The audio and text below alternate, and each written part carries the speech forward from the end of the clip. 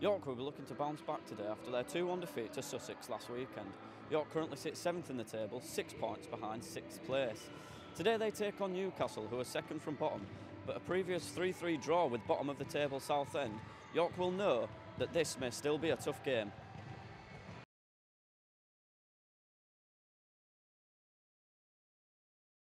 So how has last week's defeat affected your preparations for this game? Well, we last week when we played Sussex, we knew that was a different game. We knew that Sussex is the second of the league for a reason. They have a very good team. We understood that playing in their court as well, was quite small court, would be a different game for us. We decide no. We normally don't have those defeats or those games that things don't go well. We don't want those situations to affect the preparation for next game. We understand that playing at home in front of our supporters is different, so we need to play all way and make sure we don't let things that happened last game affect. However, last game we did play really well. I have to say that players been brilliant, very long journey, and it was a fantastic performance. And there, of course, the result was not there, but when you play home, we need to make sure we play as York. What are you aiming for by the end of the season? What are your targets and goals? Well, with the new change, with the new structure, we all understand that relegation promotion or relegation from divisions below are not necessarily happen as planned. So our first target this season was the relegation. Now, as we are 7, I think it's fair if you try to start to stay in the top 6 and start preparing for what's going to happen next season. What are you expecting from Newcastle in the game today? Newcastle is a very good side. They are in a bad position in the league. They've not been winning many games, but I know a few players from this side, and I know they are capable. They are good team. They need a bit of time to bond and to play well, and I think they will be playing better and better every game. So definitely not an easy game for us. A very hard game to play, and hopefully we can play as we've been playing at home and get those 3 points. Max Junior, best of luck.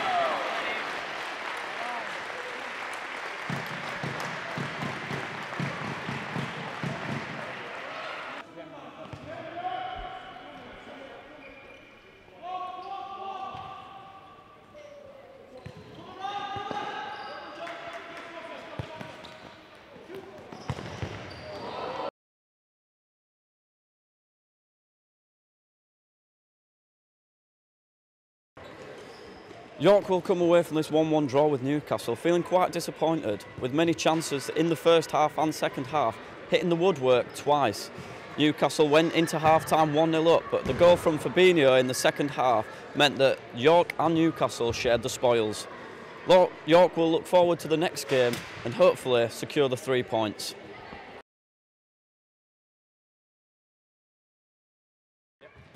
Junior, based on the performance, a draw doesn't seem like the right reflection of the game. What are your thoughts? Definitely not. Newcastle came not to lose and to defend. They did really well. They came with that plan and that worked for them. They didn't play. We played and they wanted counterattacks. We gave one. They scored. Apart from that, we tried everything we could. It's just not good enough. Just been telling the players it's time for us to shake a bit ourselves. What we're doing is not good enough. It's not about specific players. It's not about it's nothing specific. But the whole thing is not working, and we need to change. We need to change. Do you think the result is just down to being unlucky, or is there anything you need to work on? No, it's not about unlucky. We've got 4 or 5 times, just got their starts and 4 or 5 times more shots than them. We dominate possession as well. Hit the post 7 times. Cannot say about it's not about luck. It's about our performance. We couldn't score.